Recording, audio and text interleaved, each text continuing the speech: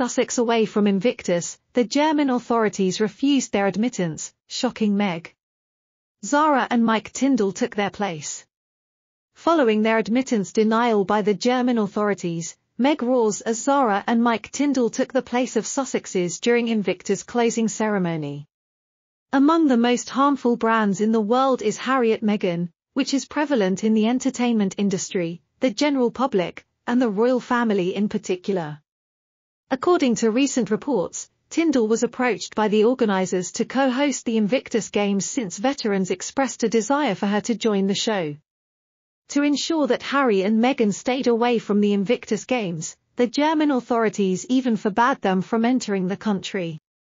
The Invictus Games fanbase posted comments on Twitter when it was reported that Zara and Mike had received a call from Invictus back in April. "Mike deserves my vote since he must be really good for this."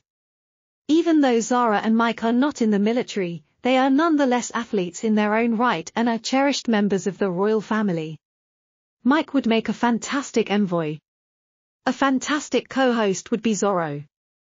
Michael Zara would be ideal, but not everyone can abstain from the Invictus Game series. As an alternative, these athletes will be asked to compete in the Warrior Games as a show of support for their community work. In principle, it would be fantastic to establish a global support network for all veterans and military personnel, as any of these veterans would have served alongside veterans from other countries. All the necessary infrastructure, including access to the rooms and restrooms to accommodate varying degrees of handicap, will be in place if these events are held at the same venue within a year of the Paralympics. After removing Meghan and Harry from the group, Invictus should show up as reporters for Mike, Tindall, and Mike on the new TV panel. The Grand Slam rugby tournaments, where the victorious England rugby team competes behind bars as Invictus's spokespeople, Mike and Zara would be excellent.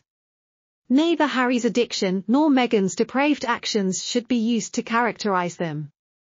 If they are unable to pay for new oil, watch for a decline in Invictus sponsorships in the future.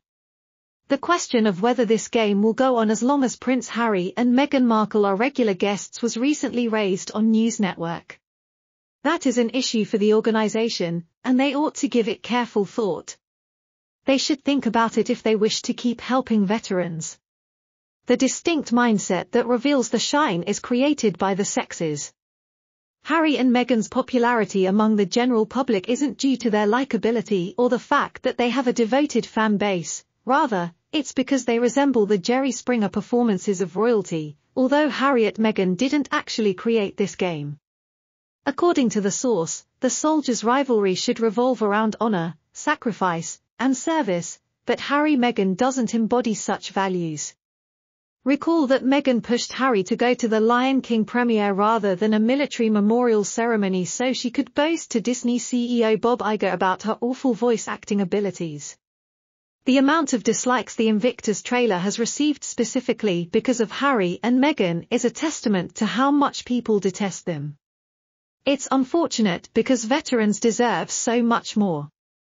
Harry and Meghan are involved in and make this game about his money and where they built their reputation. In just released news, Prince Harry, who is returning to the UK this week to attend the Well Child Awards, is anticipated to be disowned by his father, King Charles of Britain. The Royal Insider tells the story of the daily letters to the Mirror.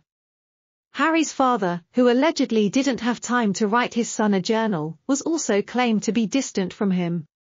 This means there won't be any reconciliation between the Queen and Prince Harry very soon.